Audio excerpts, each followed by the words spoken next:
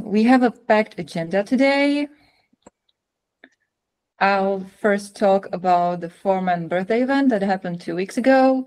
Then Nofar will talk about fixing ignored passwords in Ansible Job Template. Then it will be on Jeremy to explain attaching hosts to multiple content views. Then Samir about repo discovery updates. Then Maximilian about reviewing PRs on GitHub. Then Girija about NVMe controllers. And we'll have a demo by William about Git repo role for develop environments. So let me start with introducing the Foreman birthday event. It took place 2 weeks ago in Garching by München and was hosted by Atix to celebrate the fact that Foreman turned 15. I had the pleasure of attending, so let me say a few words about how it went. Well, first of all, there was a cake. It was delicious. The flavor was apples, I believe. But apart from the cake, several community members gave talks presenting ongoing projects and recent success stories. The topics were automated provisioning with Secure Boot. There was a nice community success story around integrating here a data manager with Foreman. Then we heard about CI testing landscape and the migration from Jenkins to GitHub Actions. Then we listened to a talk about the opportunities and caveats of managing Linux desktops with Foreman. Then the documentation team gave their annual status update. And to conclude the talk part, we listened to a talk on pushing containers to Catello. Slide decks are available on the forum online. I'll share the link after the demo. And what I want to say is that I want to thank the Atix folks for hosting the event. It was really enjoyable. And let's look forward to the next year's celebration, which should be hosted by Netways, if I recall correctly. And now I want to ask if there's anyone else who would like to perhaps share their impressions from the event or talk about any other Foreman birthday they remember. So is there anyone?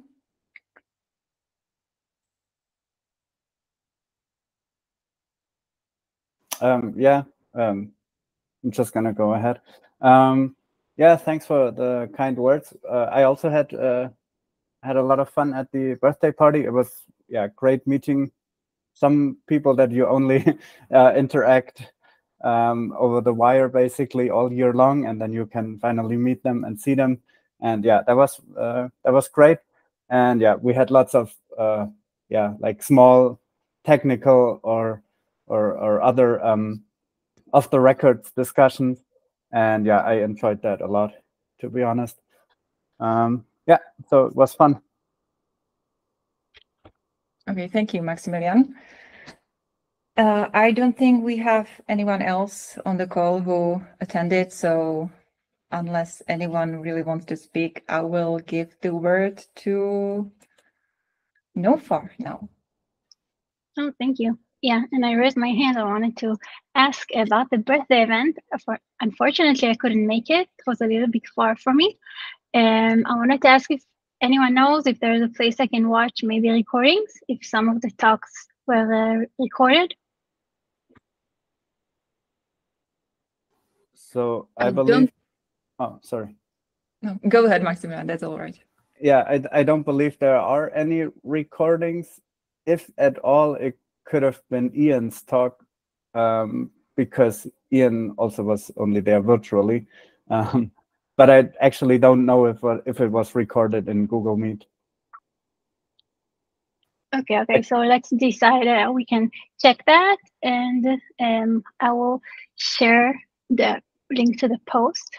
I'm sending it in the chat now, and we can actually communicate there and publish any recordings. Okay. Yeah, I guess that's it for this topic. Okay, so let me share my screen. Okay. Okay, I'm going to share my entire screen. Okay. So today I will show you a new fix that were made in the Smart Proxy Ansible PR, the Smart Proxy Ansible plugin. So this is the fix. Basically, what happened was that if you try to run Ansible jobs from Foreman, the SSH password and the effective user password weren't reflected when you actually ran the job. So let me show you how it looks like. For example, I have this host and I have these two Ansible roles I would like to run on this host. Let me show you, well, the ping role is just printing the user, the machine's name, and the print user, I can share with you how the playbook, how the role looks like. So let me clear and do it again. Print users. This is the role I was talking about, just to print the Ansible SSH user and the Ansible become user. This is what this role does. And if I go to run Ansible roles, actually, you know what, I will schedule a job and Ansible roles because I want to show you the form, how it looks like. So here under advanced fields, we have the SSH user, the effective user, and also we have the password and the effective user password. So until now, if you entered the password or the effective user password from this form, unfortunately, it wouldn't have worked because we were overriding these fields by the default. So the default comes from the settings. If you go to settings and under the remote execution tab, you have here the SSH user, the effective user, and the default SSH password and the effective user password. So these passwords from here would be overwritten by the values from here. And after we fix that bug, you can now use this form and it will work. Now, the reason I think we had this bug is because I think almost all users are not manually typing the words from the form. I think they're either using the SSH authentication by default. So I think this is the main reason they weren't, we didn't notice this bug basically. And I can demonstrate it with an example. So here I have this document. I wrote basically what is the Ansible SSH user and the Ansible become user for whoever is not familiar with these terms. So the Ansible SSH user obviously is just the SSH user that establishes the connection, and the become user is the user that actually performs the tasks if we have it, if we are requiring it, if it is being used. Okay, so I have these users here. So if you notice from the settings, I have the SSH user set to setting SSH user and the effective user set to settings effective user. I tried to make it as clear as possible, but I wasn't sure how to do it. And the default SSH password, well, you can't see it here, but basically the passwords are these two. And I will basically just run this Ansible roles without changing anything here. So the users and the password should be taken from here. Yeah, okay, let's run.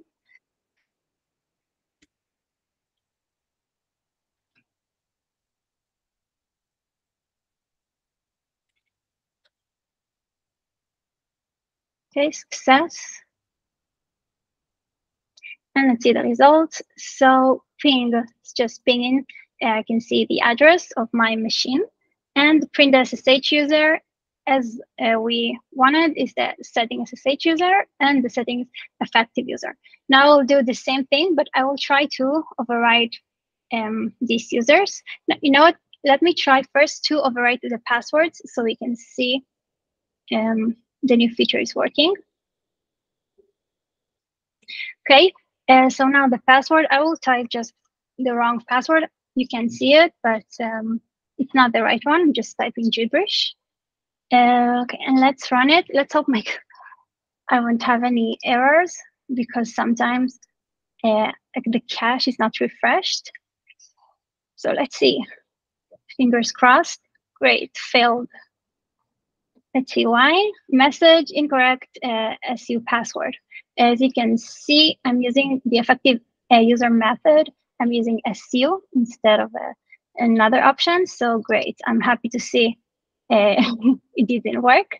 Let's run it again, but this time let's use another user. So you see now the SSH user is empty. So this time I will use that Rex SSH user.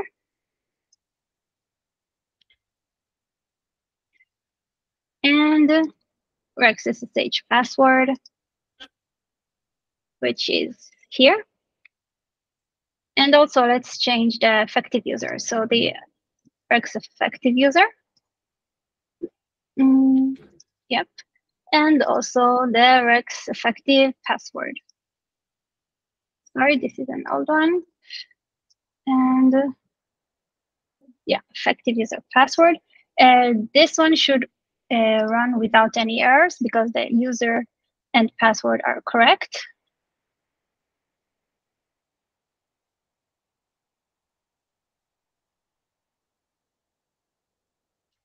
Great.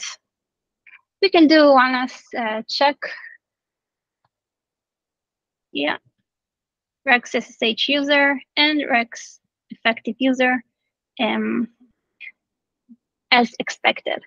So I think that's it. This is the bug fix. Let's see, I covered everything.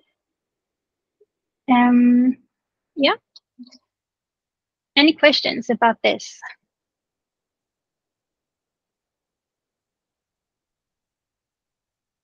Okay, I guess no. So thank you. That is all for me.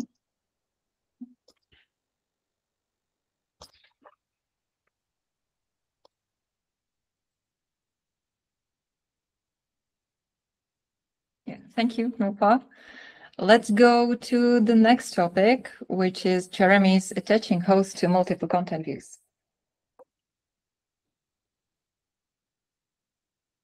All right. Hey, everyone. Let me share my screen here. Hopefully everyone can see my screen and hear me. If not, please let me know. I'm Jeremy from the Catella team, and today I am here to tell you about the multiple content views feature.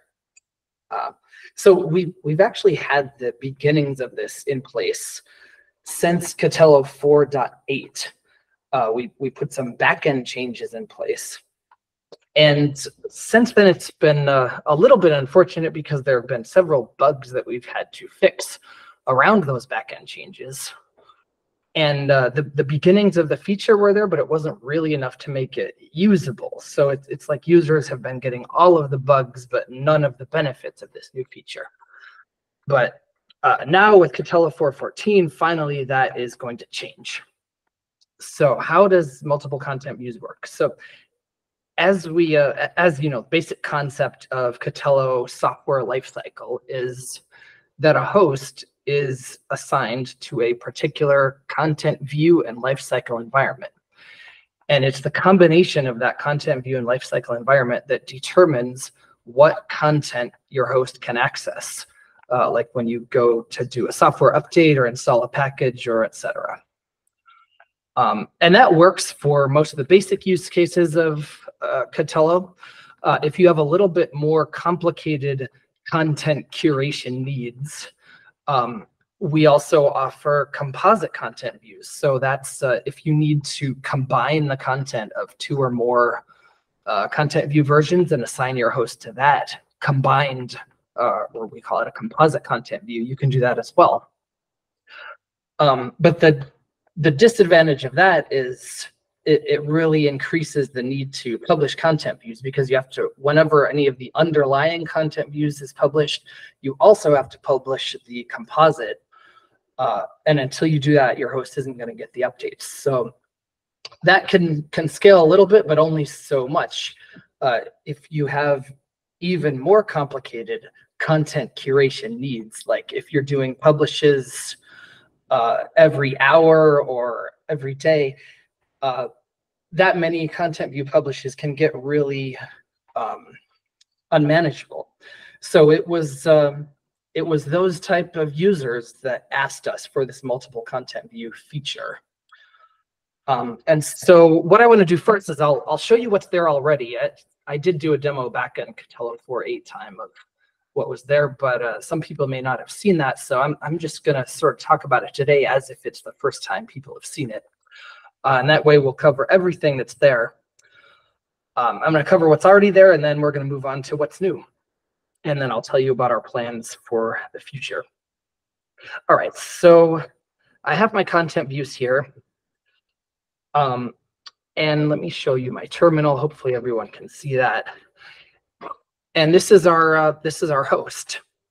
And if I have a host, there's a couple commands I can run on it to see what content view and lifecycle environment is attached to the host. And these are subscription manager commands. So I can do subscription manager environments list enabled. And I can see here that it's attached to my lifecycle environment is named env1. My content view is named cv1. So you'll see the format there is lifecycle environment label / content view label. That's going to be important later. But anyway, you can see that's the environment that my host is attached to. Now this is regular old single environment host. I can also do subscription manager repos, and it will show me this is the single repository that happens to be in this content view. It's showing me this repository, and that's what my host has access to. So how do I get my host attached to multiple content views? Unfortunately, the feature still does not work with global registration or activation keys. So what I have to do is first unregister my system. And then I have to, there's a subscription manager command that I can run. Subscription manager register. And I can pass in this param environments. And it's a comma separated list of environments. So I'm going to attach it to this one, and let's do 3.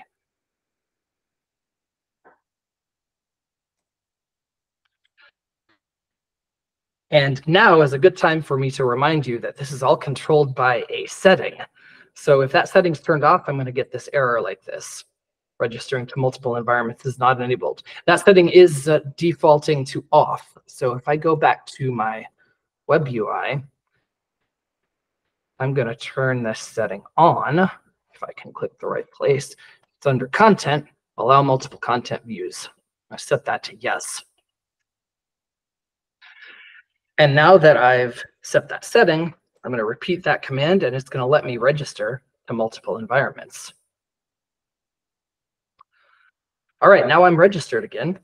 And now I can do that subscription manager environments list enabled, and I'll confirm I'm now registered to multiple environments. It shows me both of those content view environments there.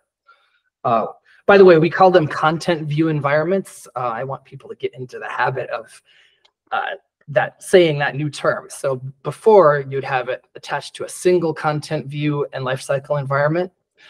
But now we have this concept of content view environments. And a content view environment is simply a combination of a particular content view and lifecycle environment.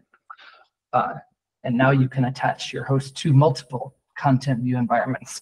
So if we do our subscription manager repos command again, we're going to see something different this time. And now I see that we have both of these repos in here. I have both the that repo I had before, and I have the repo that's in the content view 3. So we have access to both of those repos from both of those content view environments.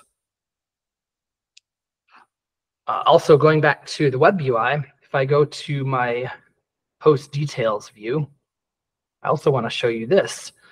If I go to repository sets and I have my limit to environment, which defaults to on, this banner is still kind of a lie because it's actually showing me all environments and not just that one. But other than that, this list of repositories is correct. The reason you see the rel 8 and a rel 9 here is because it's a rel 9 host and won't show me the rel 8 repo.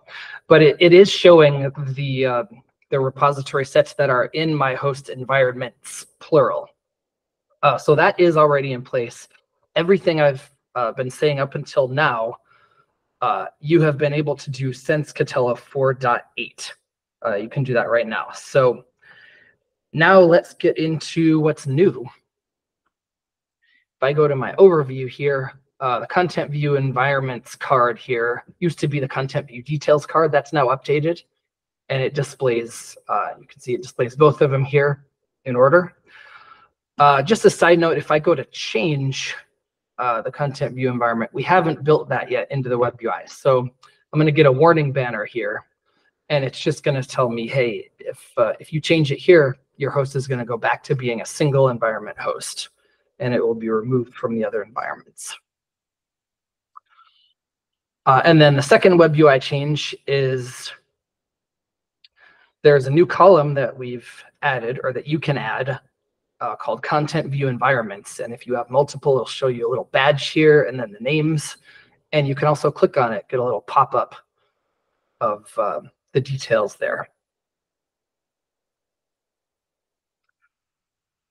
All right, so going back to my terminal, there's a couple new things that you can do in the terminal as well. So back on my host, there is a new command. Well, it's new to us, really. It's subscription manager environments --set. And what this can do is it takes a list, a comma-separated list of environments, just like it did to register. So I can actually change it after registration now. Let's change it to 1 and 2. And of course, I forgot my. I'm going to put my username and password in there.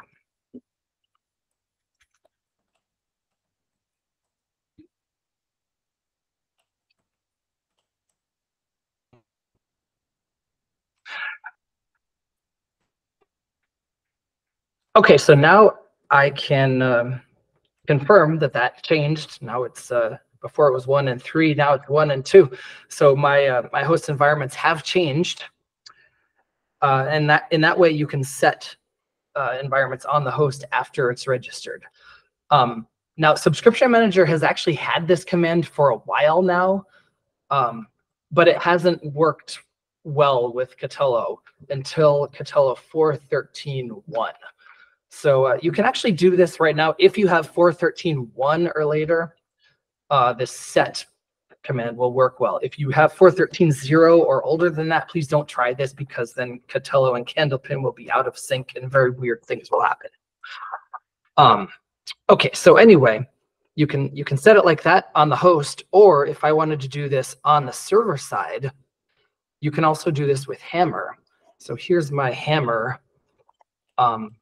First, let me get what the ID of my host is. My ID is 3.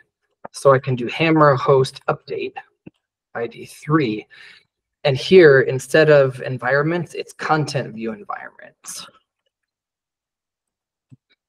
And then it takes a list in that same format of lifecycle environment label / content view label.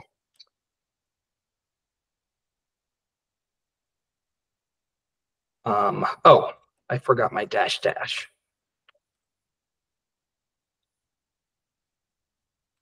All right, it says host updated. Now I can now go back to my host I suppose I just updated it with the same environments that were already there. Let's do something else so that I can prove that it worked. Let's do 1 and 3. Host updated. And now it's confirmed on the host. They're reassigned on the host as well. Now, with Hammer, we've also added a second param. You can do content view environment IDs. And you can do something like this.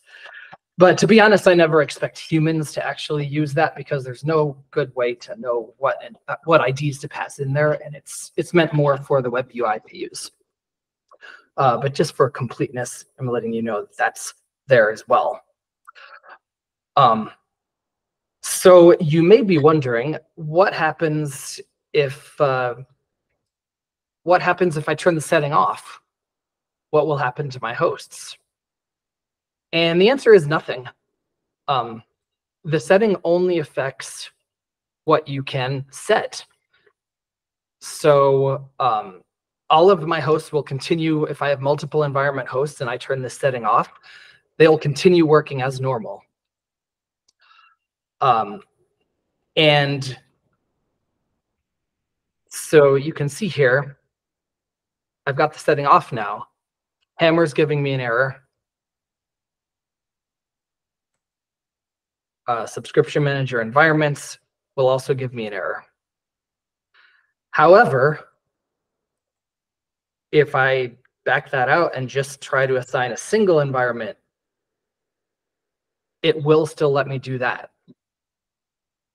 So again, when the setting is off, you can change it back to a single environment. You just cannot reassign multiple environment hosts. So that is pretty much it for the changes for now. Our plan for the future of this, this is actually a pretty big feature to build, and so we rearranged it a little bit so that it would be so that we can get you something useful sooner. So for that reason, we're delaying the big web UI changes a little bit, and we're going to do hosts, Hammer, and API. That's done already. And then next is activation keys, Hammer and API only. And then only after that, we're going to make the web UI changes so you can actually change that stuff in the web UI. Ansible support is also planned if any has indicated interest in contributing. So look for that maybe in the coming months. And then finally, after all that, we plan to add it to host groups. So that is our plan. And as always, happy to take any questions. Doesn't look like there's any, so thanks, everyone. Thank you, Jeremy. And if there really are no questions, then let me resume the slide deck. And we can go to Samir's repo discovery update. Samir? Hey, all right. Let me try sharing my whole screen.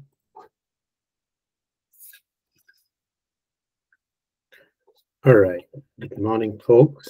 I have two updates for today. Both of them are kind of infra level and installer level, so these should not affect any user flows. But if you are an admin and you're seeing some packages moving around, then this should explain that.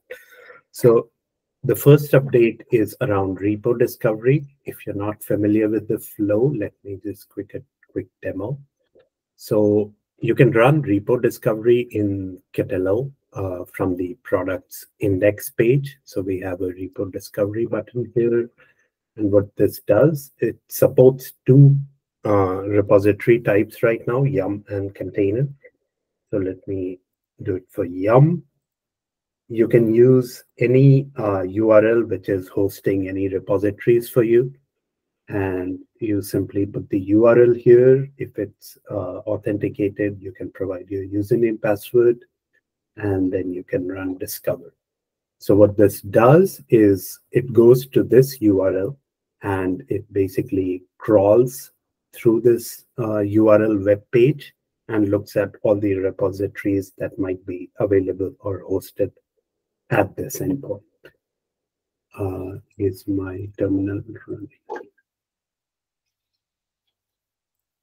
Okay, yeah, it's done. So it was able to discover all of these repositories hosted at this URL, and then you can go ahead and select any repository you want to create from these discovered repository. You can update the name, and you can run repository creation. And then you get this repository created, and you can go look at the repository which was created. So this will autofill some of the details that you might have, and then you can update anything else that you need, for example, like on demand, etc. So this is repo discovery. This workflow was using a gem which had gotten quite old. The last update was 2012. So as you can expect, it wasn't working on EL9. It wasn't working on upgraded Ruby. So just in time, we switched the implementation from this old gem to this newer gem, which is getting regular updates, at least for compatibility with newer versions of Ruby. So now this whole workflow uses a new gem, and we have stopped packaging Anemone, and it should no longer get installed on new installations. And your repo discovery should continue to work as it used to, so there is no change in the user workflow. All right, and a similar update around postgresql-evr extension that we used to install, which, so let me give some context there. So when you sync packages and when your host has some installed packages, we compare if the host can update those packages based on calculations on the EVR. So EVR is epoch version release. So that gives us the information to see if any host has any applicable errata to upgrade, etc. So we still have a special type. It's called EVR type. And we have some more constructs. So specifically a couple of triggers here, which is EVR insert trigger on installed packages, and similarly on RPM. So what this does is anytime an RPM is brought down to Ketelo, it runs these triggers, these two triggers. So one is on insert, another one is on update, and it populates the EVR value for that new package. Similarly, it updates the EVR for installed packages on host. So it's quicker to compare these values to calculate applicability. These types, these triggers used to live in a repository here, Foreman postgresql-evr, and it used to be packaged, and then you had to enable this extension on any database you were using. So if you were using an external managed DB, it would sometimes run into issues around root access and whatnot. So what we have done is we have moved this entire thing inside Ketelo, and now you don't need this external extension, and everything lives inside of Ketelo. And we have two migrations that run. One is to support this for existing installations. So when you run an upgrade, it basically drops that extension that you would have had enabled, and it recreates all of these constructs inside of Ketelo using this migration. And we handle new installs differently. So for new installs, we never have to enable that extension, and we can simply create all of the constructs for you, which include that new type and the triggers associated. So similar to the previous one, you should not see any differences. So any difference you see in applicability is a bug. So if you run into anything, just let us know. And yes, that's about it. All right. Well, thank you, Samir. Are there any questions?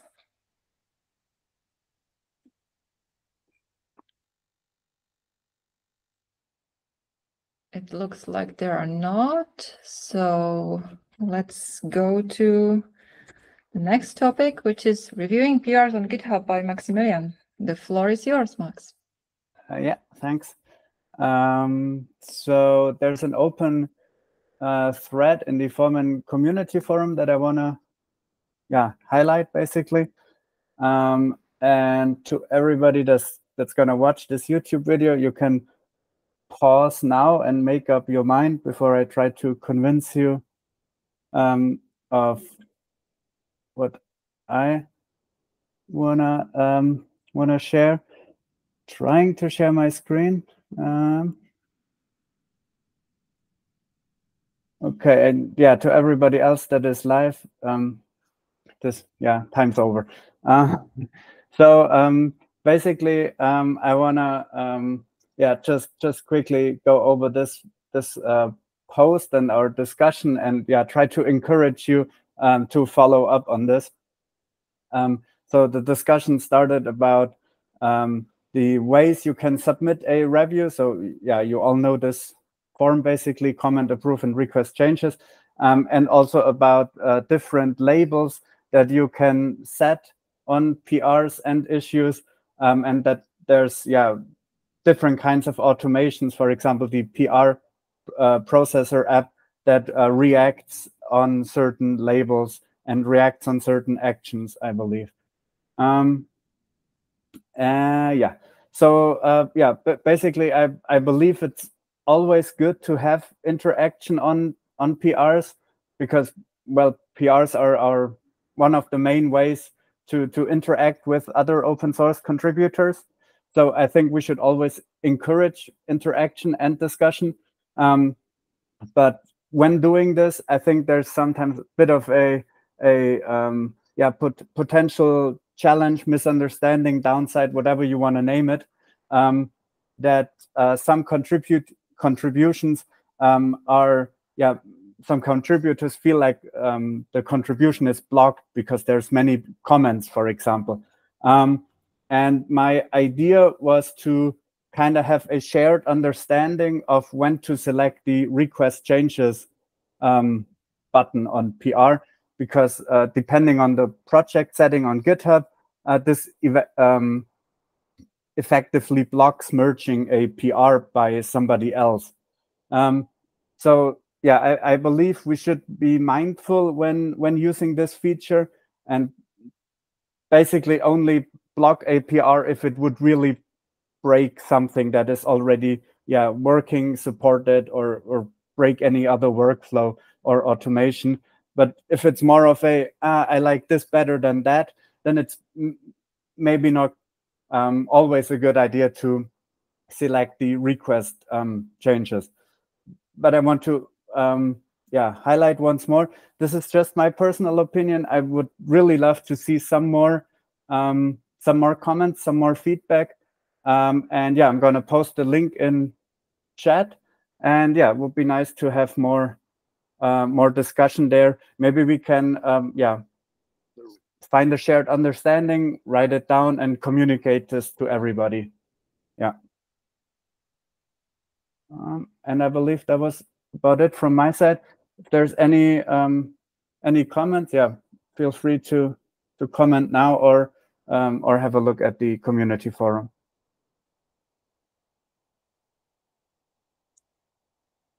Thank you, Max. Are there any questions at this point? It looks like there are not, so let's all just agree to take a look at the link Max shared. And the next topic would be NVMe controllers by Girija, but I don't think she's on the call. Yeah, she's not here. Okay, let's skip to the next one then. That will be a demo by William about the Git repo role for devel environments. So, William. Hi, thank you very much. Let me share my screen.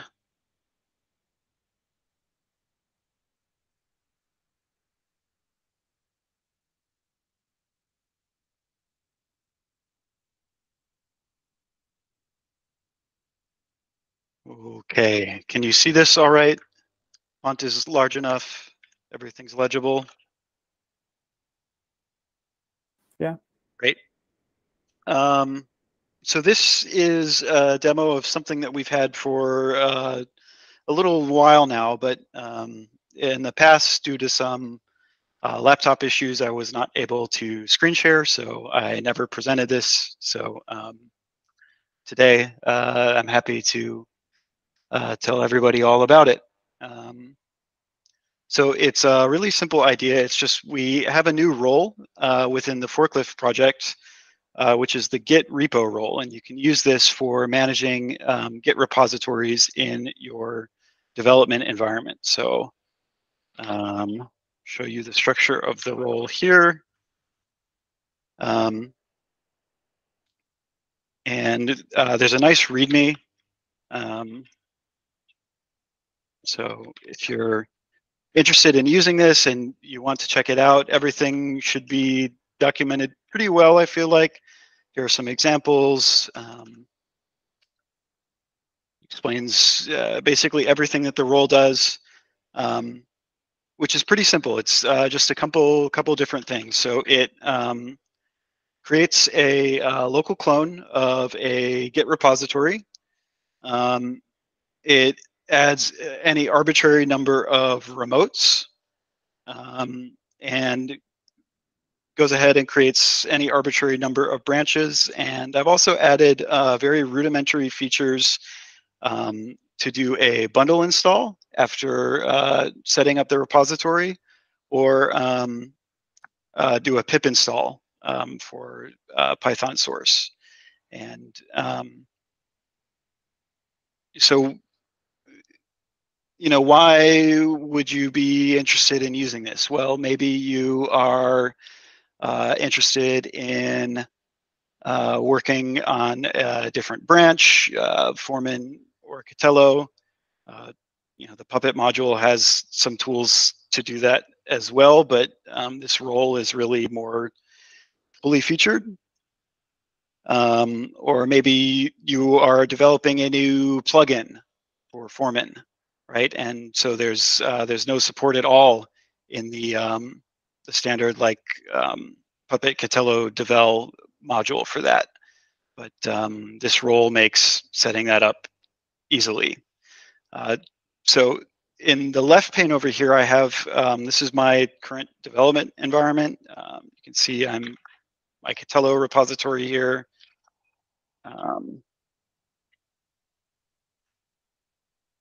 Right, so I've got these repositories and remotes in particular set up how I prefer to have them, which is that I clone from my branch first, and then I add the upstream repository as an additional remote. So in particular, I'm on my master branch here, and I just fetched from Catello upstream, and indeed there is some new stuff. Merge it here, right? And then I can also easily, the way I've set this up, I can just git push. And because my fork is the primary remote, you know, I never have to be afraid of, oh, am I going to accidentally push something to, you know, upstream organization that's not ready or anything like that. I have it essentially set up so that that won't be an issue. And I can just quickly show you, let's do,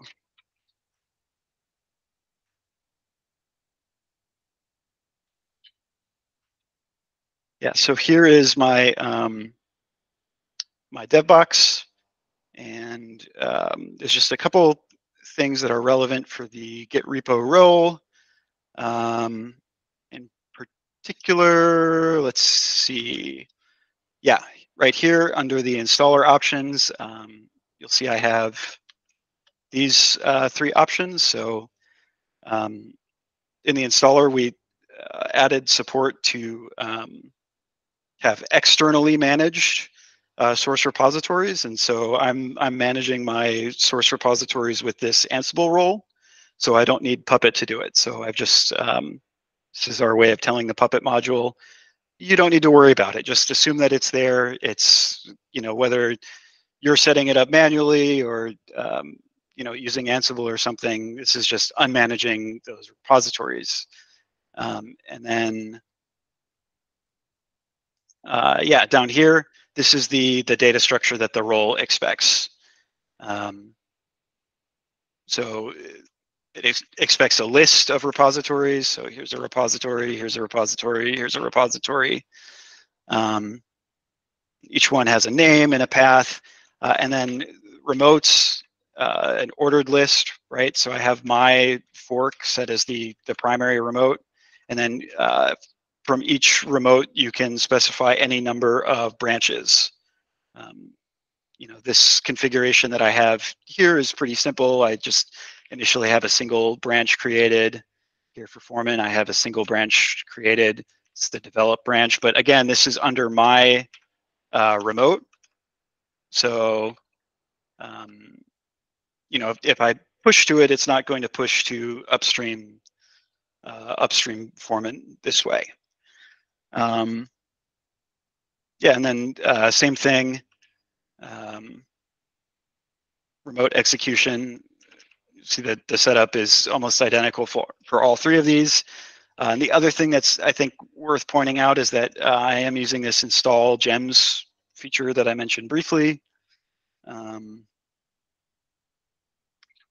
So yeah, that's pretty much it. I mean, you can use this to, you know, if you want to unmanage your source repositories in the installer because you want to set up something different yourself, this gives you a different way that, you know, offers a lot more.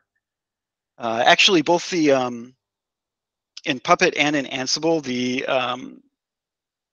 built-in tooling for working with Git repositories is pretty limited, I would say. This is kind of something I didn't expect necessarily to need to write such a role that can create multiple remotes and branches, but yeah, the you know, Ansible's upstream approach was kind of, hey, if you can't do this with just the very basic Git role and the Git config role,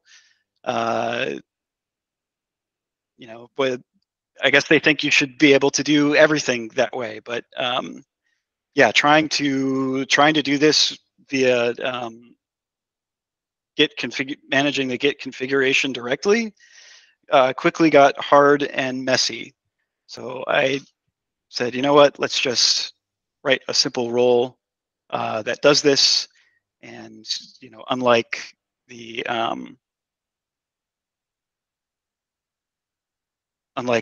what comes already in the built-in modules, you know, this has much better support for an arbitrary number of remotes, an arbitrary number of branches on each remote, and so on. So yeah, that's pretty much it. If you want to manage your source repositories this way, you can do it. Also, if you like customizing your dev environment with different packages or software, some extra tools that you like to use, but they're not available, or you need a newer version, you need to build it from source. Yeah, this role would be a fine way to approach doing that as well, I think. All right, thanks very much, and let me know if there are any questions. Thank you, William. I noticed there was a round of virtual applause, so good job on doing this demo. I don't see any questions in the chat, so does anyone on the call want to ask something? Max has one. Yeah, the question was, does it work with any plugin? And yeah, that's a great question from Max. Yeah, it should work with any plugin. The caveat is you would still need to add some configuration in the Puppet module, yeah, there is a commit here. I think I worked on it some, and one of your colleagues worked on it some, if I'm not mistaken.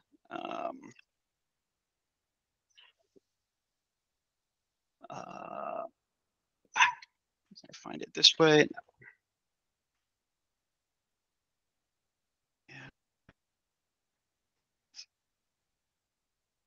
Yeah, so this is the general idea right here.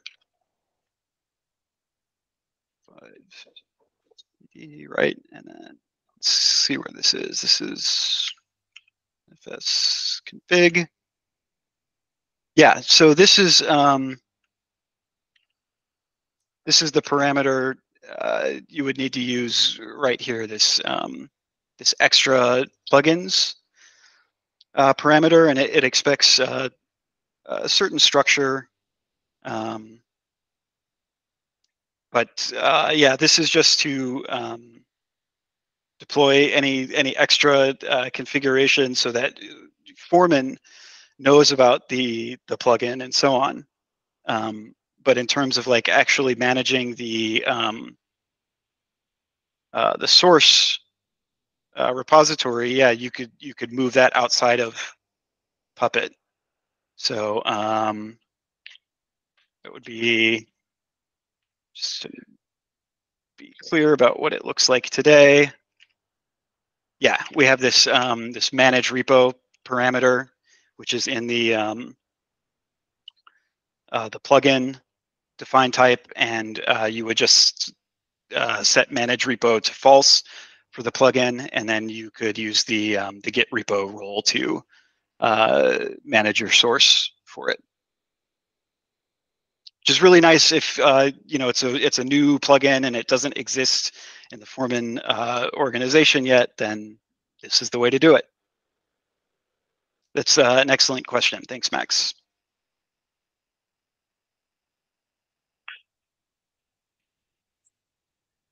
Do we have any more questions for William?